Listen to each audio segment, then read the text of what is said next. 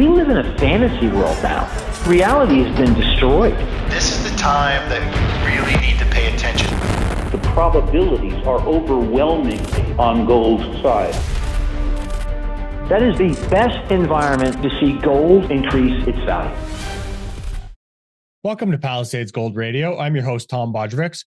Joining me today is David Skarica, publisher and founder of Stock Chart of the Day and formerly addictedtoprofits.net. David, thanks for joining me again. Hey, it's great to be here. Yeah, we had a long conversation beforehand, so no small talk, just markets.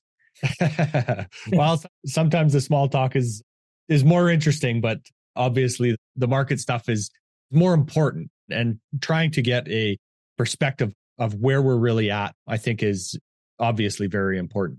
I thought we could start by talking about what type of rate cutting cycle you would like to see from the Fed. You know, considering the seemingly dovish pivot in Powell's speech, everybody thinks of this as a time of possible panic moment in a way. But you recently looked at the type of cutting cycles that would be more favorable for certain sectors. I think first thing we have to look at, and I saw an interview with the famed hedge fund manager Kyle Bass recently, and I don't agree with everything that Kyle says, but like this I kind of agree with.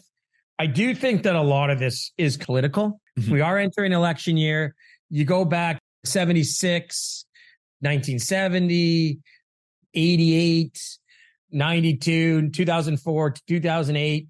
Of course, 2008, there was a crash, but usually the Fed is in a loosening cycle during the election year. That becomes part of it. And of course, with this polarized politics that we have with Trump and against the never Trumpers and the Republicans and to the Democrats, kind of going to like nudge the Fed. We all know the Fed is somewhat political. They can say they're not, but we all know that, hey, you guys got to start cutting rates. And that will probably mean the stock market goes up, property prices do well.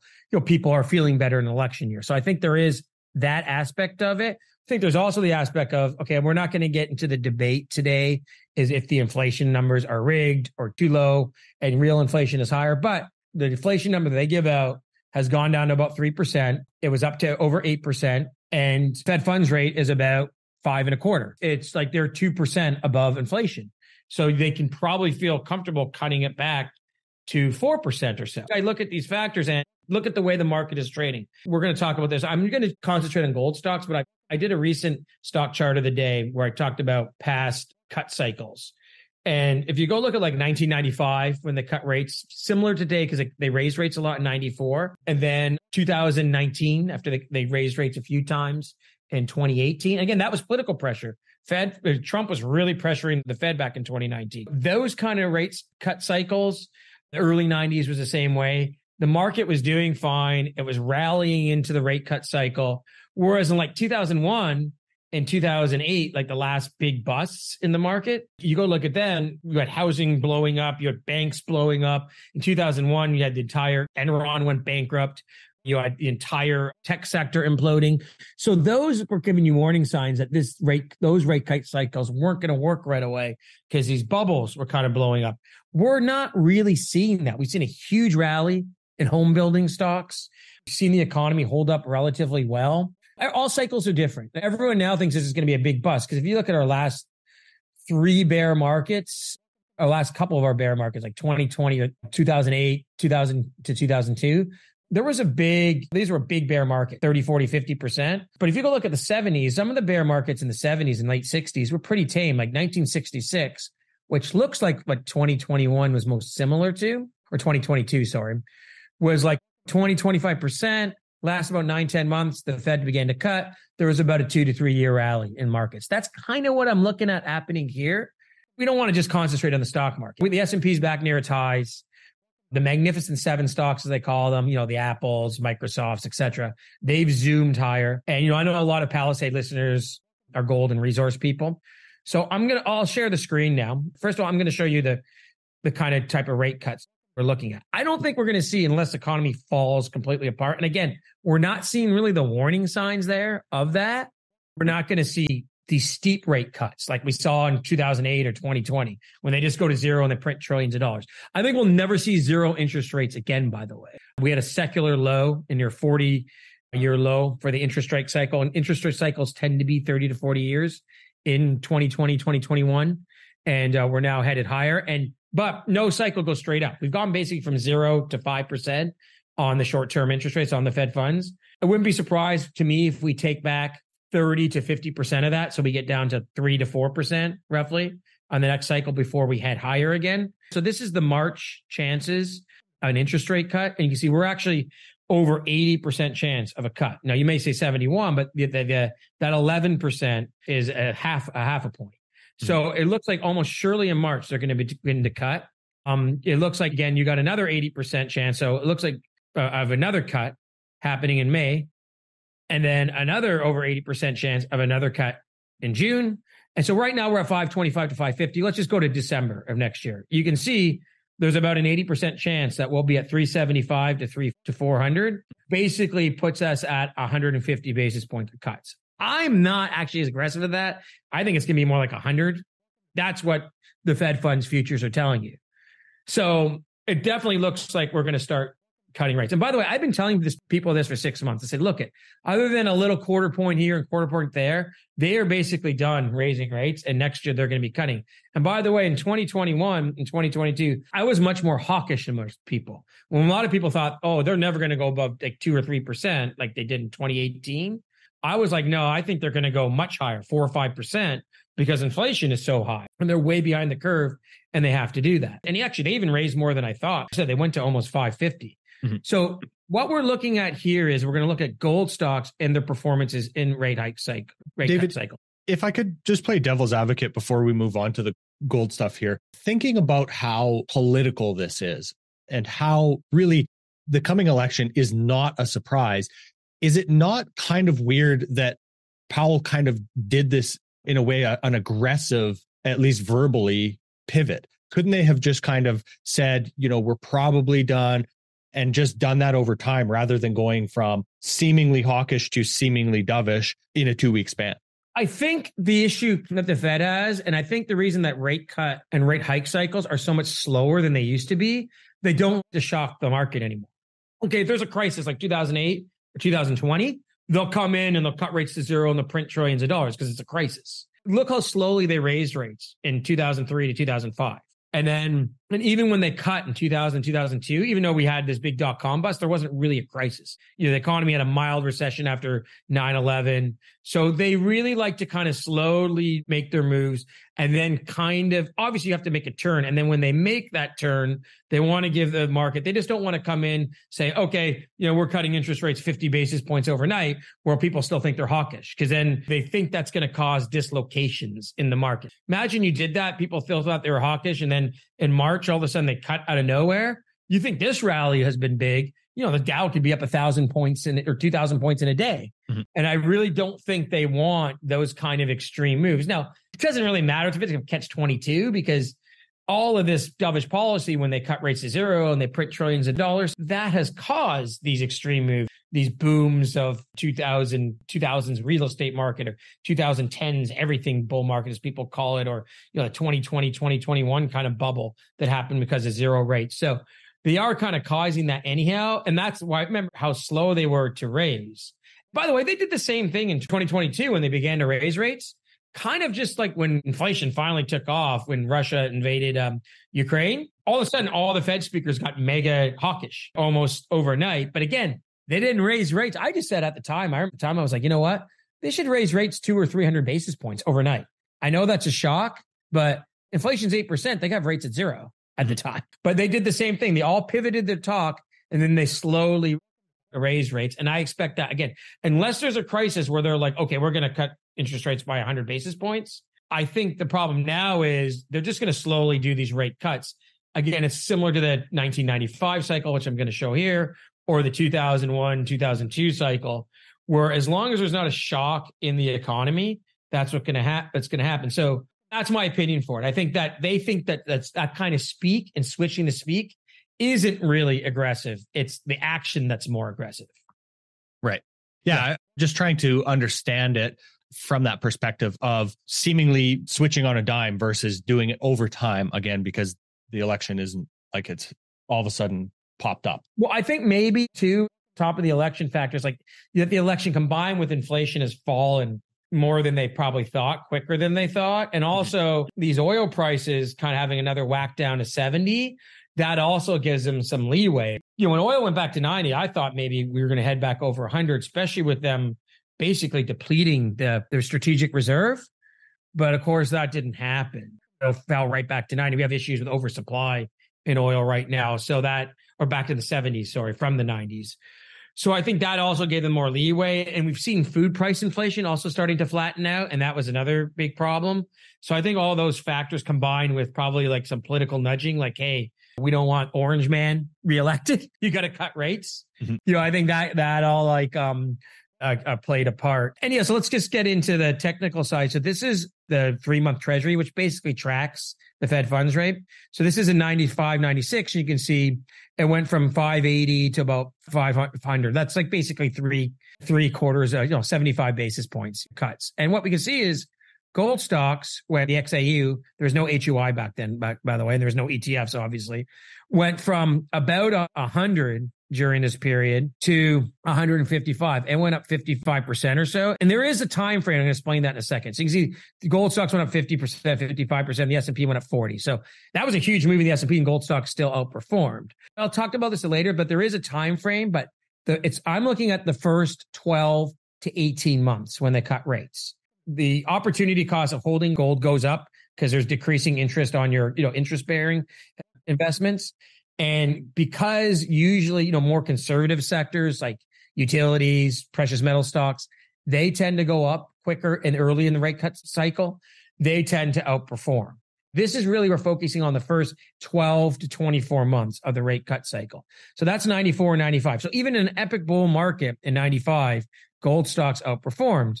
So this is 2001 to 2002. This is like the greatest scenario for gold stocks, basically. In this, you can see the HUI went from 40 to 145. And then actually by 2023, it had gone to 250. And they started cutting rates in January 2001. Mm-hmm. And so you see the HUI went up, it's at the bottom here, 230%. And stocks went down 30% because we were in the dot-com bust. So that's the greatest scenario of all for a gold investor, where the stock market's going down, but gold stocks are going higher. So it attracts even more capital because people are like, oh, wow, these stocks are going up 50% a year and the market's going down 10 or 20% a year. I don't want to be in the S&P. I want to be in gold and precious metals equities. Now, granted, this was coming up from a secular low, gold being 250, everything being extremely depressed, et cetera, et cetera. But again, it shows us in the first kind of year or two of the rate cut cycle, which kept going into 2023, by the way, gold stocks really outperformed the market. And then the last instance I'm going to show you, and go look up the video that I did on my website or on Stock Chart of the Day on YouTube and on my website. I go into more of these cycles in detail, not just the ones I'm showing here. But this is 2018 to 2020. So again, they began to cut rates in 2019. And then it was obvious by the fourth quarter when the stock market was falling in 2018, the rate hikes were coming to an end. And then, of course, they cut rates to zero. This decline here is really just a few month thing because of COVID and everything being shut down and kind of everything crashing together. But again, we can see that the S&P went up 35% during this rate cut cycle in 2019 and 2020. And the HUI went up almost 100%. It was at 125% at its highs. Mm-hmm. So again, early in the rate cut cycle, and people get into precious metals. Here's what happens usually, though, is as the bull market matures, and we saw this in the 2010s, and we saw this in 2021, gold stocks kind of leveled off, and the stock market was in this huge bubble. What happens is I think people get more aggressive with their capital. They're like, gold is like a conservative investment and kind of a hedge, and they're like, no, I want to be in crypto and .coms and technology and, AI or whatever it may be, the flavor of the day, and economy's doing really well and everything's booming and money's loose. I think that's my theory why it's usually this first 12 to 24 month period. Now in the 2000s, gold kept going higher right until just before the 2008 crash. So that was a bit of an anomaly, but for the most part, you got that 12 to 24 month window. I think we may enter a period like the 2000s again because debt is so high. And when they finish this rate cut cycle at the end of 2024 or into 2025, I think we're going to have the second round of inflation. Now, this could be for another video because I don't want to talk about too many things here. But inflation cycles usually have 2 or 3 spikes. Mm-hmm. In the 70s, it happened in early 70s, and then it happened in 74, and then again in 80. There were 3 spikes in the 40s. It was the same way. There were 3 spikes. Probably going to see the second and third spike sometime in the mid 2020s, and then sometime in the late 2020s to early 2030s. So that we're going to see that. I think this will be the end of this kind of lull in inflation. I think we'll bottom out between 2 and 3% and then begin to move higher because of the loose monetary policy that's coming. Now, in question of how quick they will cut that you talked about, we talked about off air and earlier, I don't know, like except the market's saying 150 basis points, which is pretty aggressive to me without a big shock in the economy. But probably 100 basis points, I would say at the least. You can see in 95 when the economy was strong, they only cut 75 basis points. I don't think we're in that kind of that 90s boom because I think there's too much debt out there and prices of everything from housing to carton of eggs is too high. Mm-hmm. But we didn't really have inflation in the 90s like that. So I do think, though, 100 basis points. And like I said, the basic math is they raised about 525. Yeah, if they take back 50%, gets you around 275 to 300. So that's, yeah, I think that would be ultimately, though, like over a year and a half. But I think 300 to 400 on the Fed funds rate or 3 to 4% is basically good. And if that happens, and if you get that combined, let's look at gold bugs. And sometimes the mentality, and a lot of people think I'm a gold bug, and somewhat I am, like long term.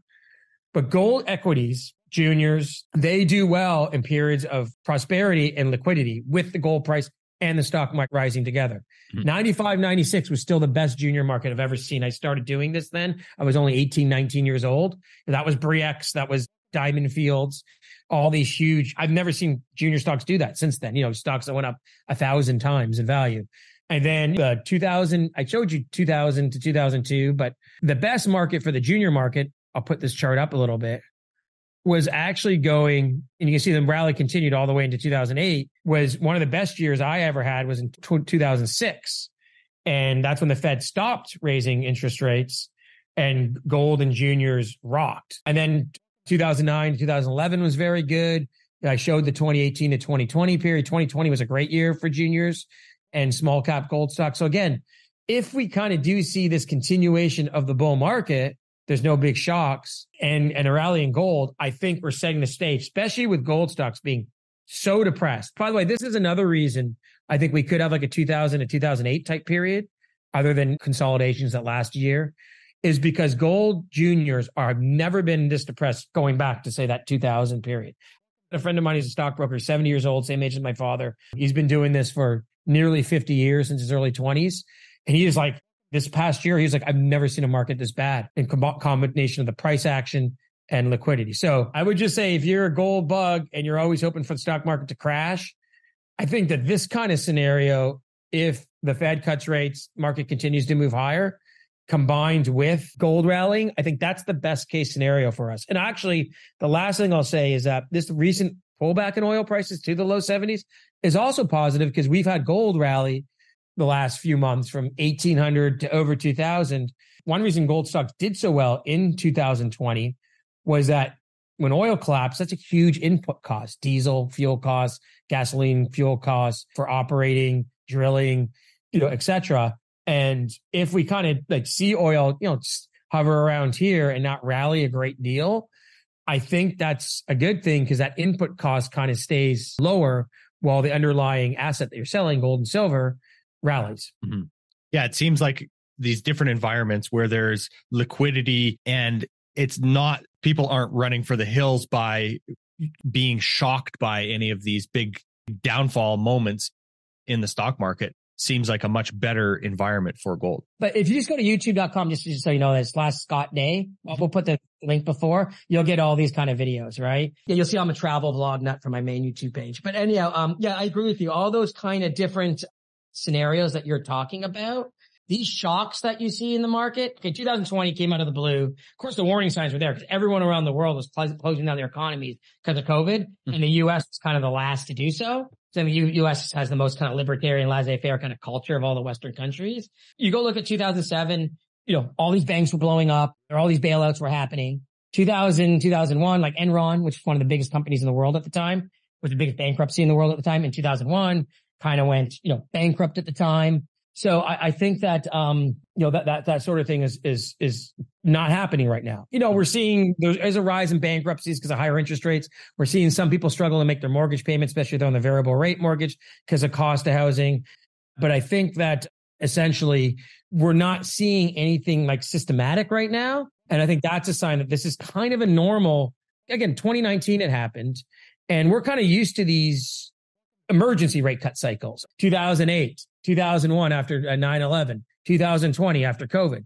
And it looks like actually for only the second time in that 25-year period, 1998, they cut rates because of LTCM crisis, right?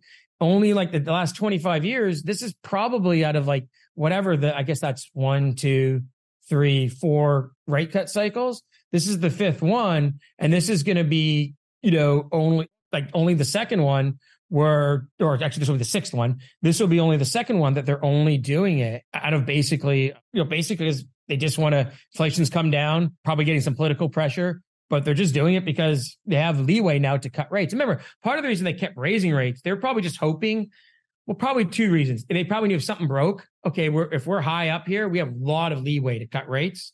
And then if something didn't break, they're like, well, yeah, then we can just slowly cut them. So anyhow, this is the page, like I said, and you'll see I started really this back in June, and anyhow, you can go on here, look at past these charts. I talk about these kind of cycles and the things we're talking about here. And actually, I'm starting a new series. I'm actually going to do the video right after we stop this interview here. It's classic traders and what they do in terms of trades, great trades that they've had. So I've done one on Jim Dines. I don't know if you remember who he was. He was a newsletter writer. He predicted that the internet boom back in the 90s. I did one on John Templeton when he bought stocks in the late 30s that boomed during the war. Anyhow, every week or two, I do a trade by a great investor and tell you how they came to the conclusion of this trade, how they did it. So it's a cool thing. And instead of just talking about a great investor's career, I'm kind of delving in detail into one successful trade that they had and how they came to the conclusion to do it. And it's interesting because, some of these guys are technical people. Some of these people are fundamental people. Some of them are contrarians. Some of them momentum traders. So it's just some of them are hedge fund managers. Some of them newsletters writers. As you're talking about that, you're bringing up the idea that Jim Dines had this really long, or maybe should have had this really long investment horizon of 15 to 20 years. So, do you see good lessons for being able to hold an investment for that long? Oh, yeah, for sure. I talk about Amazon, right? And he was a huge bull on Amazon. And here's the chart right here of Amazon. You can see in the video. Amazon went from like 50 cents or so from when he recommended it to $150 in about 25-year period. So that's, 300 times on your money. And one thing I was critical, though, is Dines had something called the 4 horsemen of the internet. It was exactly what you're talking about. He said, just hold these stocks basically forever, for 20 years. The internet's the next big thing. They're going to make tons of money. These are the 4 leaders. And they were AOL, Yahoo, CMGI, and Amazon. Now, CMGI went bankrupt. But Yahoo and AOL, even though they kind of didn't become leaders anymore, even after the bust, over a 15-year period to when both companies got taken private, AOL was taken over, Yahoo just took themselves private because Yahoo had a large holding in Alibaba. So basically they were just becoming a holding company for Alibaba. So it made no sense for the stock to trade anymore. So they just private. You're still up dozens and dozens of time. And then I talked about Amazon, but Dines, he sold most of them. He got stop losses. I think the problem with writing a newsletter is, and I talk about this in the video, is, and this is kind of why I've gone to the stock chart of the day. I know it might sound a little ironic because I'm saying it's stock chart of the day, but my own kind of investment philosophy in the Patreon version of stock chart of the day is like, look, these are companies I like. We're waiting for maximum pessimism. We're waiting for assets to get cheap. And when assets get cheap, we're going to buy these stocks when things are cheap and on sale. And then you got to wait, 3 months, 6 months, a year, or even 2 years for them to move, and then maybe hold them for years, as you were saying.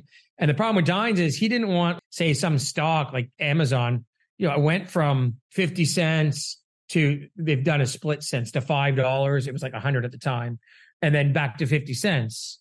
And people are like, well, you held up and down, and I don't want to subscribe to your newsletter. So you kind of just get it off your list. But if Dines had followed his original advice, just own this forever, one CMGI went under, but the other 3 of the 4 did fantastically over a 15-year period.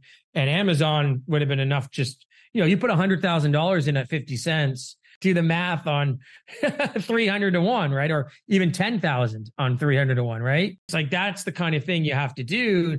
And it took me a long time to learn that. Like, I didn't really learn that, I'd say, the last 5 years, because especially when I started so young, when you're in your 20s and 30s, you want to make this money in 12 months, 24 months, all of that sort of thing. David, it would be interesting to kind of get your thoughts on the challenge, let's say, of, especially when you've been looking at gold for so long, understanding the challenge of trying to stay out of the doom and gloom that seems to really inundate the gold space, especially. And especially as you're writing a newsletter, or you have been writing a newsletter for such a long time, how do you kind of stay out of that lane and try and figure out what's actually happening versus what the hearsay is of the time? I think it took me a long time too. One thing, I'm actually in this same video, and if anyone wants to write me at addictedtoprofits@hotmail.com, that's no problem, because I'll send you the exact link to this certain video. I talk about how I got involved. So basically, I read this book called Bankruptcy 1995 by Harry Figge. And it was basically about how, the government was going to go bankrupt. And this was written in 1993. And he was totally right on with everything he said.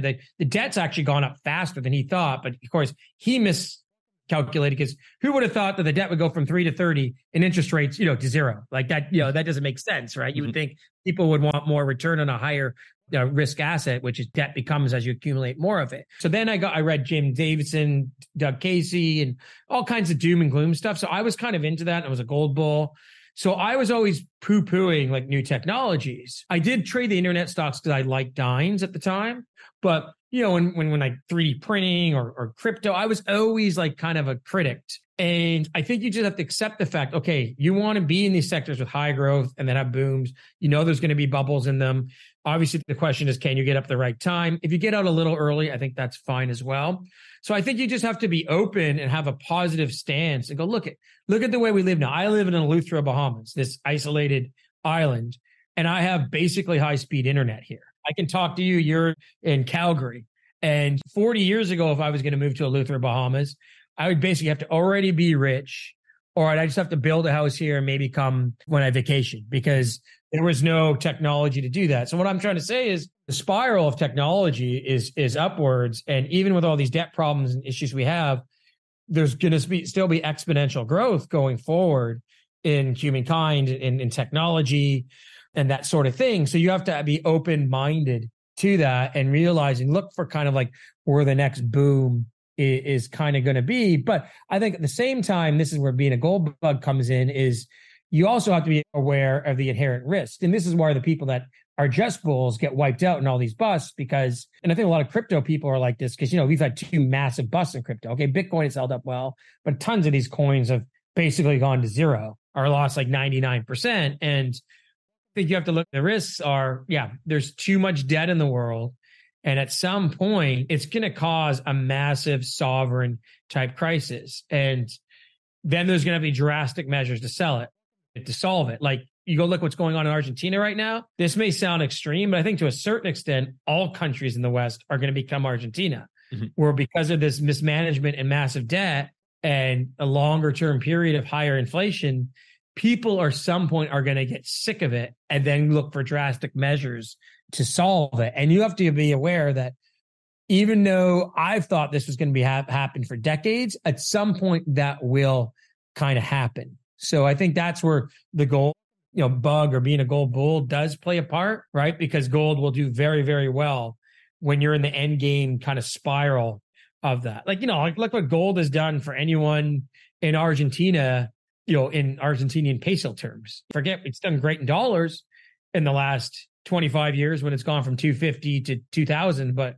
in peso terms, Argentina's had numerous, they defaulted in 2001. They've had hyperinflation mostly for the last 10 years. And it's done fabulous there. Same thing, anyone living in Venezuela. So I think you have to be cognizant of the risks, but also be open to the opportunities. That's a great way to put it, Dave. And I think maybe a great spot to kind of wrap up on if you don't have anything else that you'd like to leave our listeners with. No, all I would ask is like I said, right now, go to the stock chart of the day. The best thing is I do have sponsor companies that help me run it. I do have a small Patreon. It's only $7 a month. But anyhow, the best part of Stock Chart of the Day, just try it out. I'm not asking for you to subscribe. Just try it out. Like I said, I do 3 to 5 of these videos a week. Mm-hmm. The best part of it, like I said, is the price. It's free. See the videos and see, what I have to say about markets, and, what I'll also do in it. I just don't talk macro themes. If a big name stock has a big move, I'll make that the chart of the day. If Apple has its earnings, I'll talk about that.